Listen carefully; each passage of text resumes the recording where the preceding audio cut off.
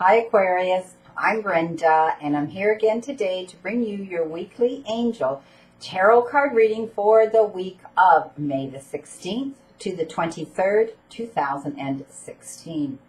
I want to thank you for your interest in my channel and for viewing, liking, and sharing my videos with your family members and friends. Welcome to all the new people to my circle requesting private readings, and blessing to all my return clients. As you know, this is strictly a general reading. Every single card for every single day of the week does not apply to every single person in the universe. If you want accuracy, clarity, and answers to any questions, I welcome and invite you to go to my website. And that is www.BrendaTarot, spelled T-A-R-O.info. See you soon, Aquarius. We start our week on Monday with an Earth card, and you have been given the Queen of Earth. Earth cards have to do with the material part of our lives, our jobs, careers, often how we bring that currency into our circle. It has to do with Mother Earth and our very, very close circle, our families. This is telling me that you are going to have to make time for people around you. And when you do, take a sensible approach, because it shows me that there may have been a little bit of a conflict with some of these individuals. Deal with any challenges when you meet these people and you communicate with them and spend time with them with understanding and kindness. Well, isn't this interesting? For Tuesday, the Justice card. And this is all about fair and just decisions and doing what you know is right and standing up for your own beliefs. It's basically, about trying to make a decision. And when you do, be objective about it. And if you are objective, the decision will be made in your favor. It's doing what's right. It's taking responsibility for your own actions and resisting any injustice coming into yourself this week. Standing up for your own beliefs and issuing or accepting an apology as well.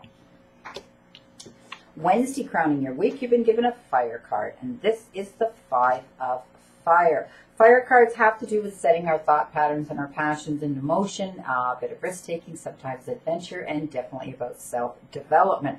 It's telling me that some of you are going to be dealing in the middle of the week with some troublesome and competing goals. Bothersome details are coming in, and it could cause conflicts with others.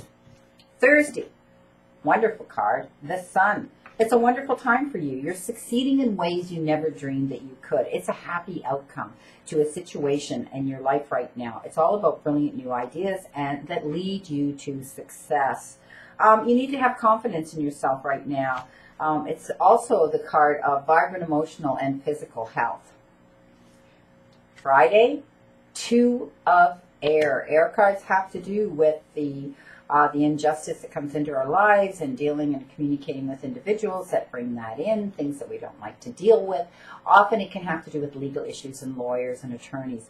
This is telling me that you're dealing with someone very different from yourself and you've locked horns over an issue. Perhaps it is a legal dispute that you're dealing with in court and with your lawyers and attorneys.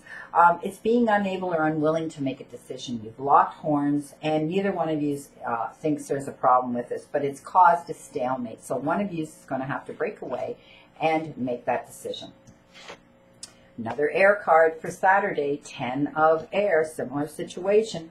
Now they're showing me you broke away, and it will be the end of this difficult situation. It's going to bring in change, and you need to embrace this change because things are going to get better, and you need to expect and know that things will get better. This card is also for any of those that have anyone close to them or themselves that has any type of an addiction, that this will be the beginning and the recovery of that addiction. Sunday, end of the week, Queen of Water. Water cards have to do with relationships, sometimes romantic and intimate and other times not. This is telling me that there is a relationship that's going to develop to a new level, and you need to trust your own intuition with this. It's all how you care for each other, how you care for them, and how they care for you.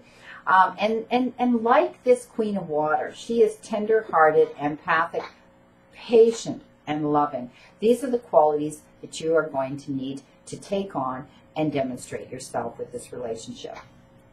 Again, I have added a card to finish off this reading, And this card is with the Ascended Masters, this Oracle card. And the one they gave me was fertility.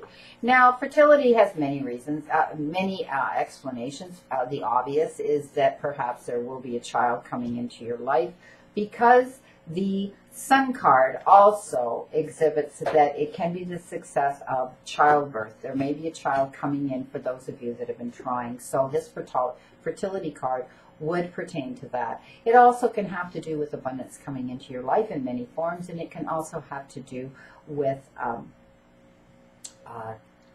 setting your passion and your thoughts into motion. Anybody working on a project, anybody working on a new endeavor, know that things will work out. This is the beginning of that.